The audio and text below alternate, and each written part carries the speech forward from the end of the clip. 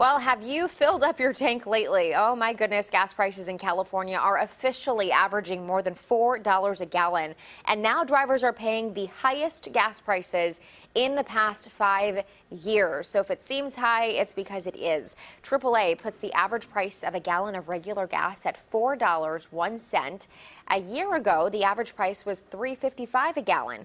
So what's behind this? Well, AAA said maintenance at 6 of the state's 10 refineries had led to a reduction in output, and we are relying on imports, adding to transportation costs as well.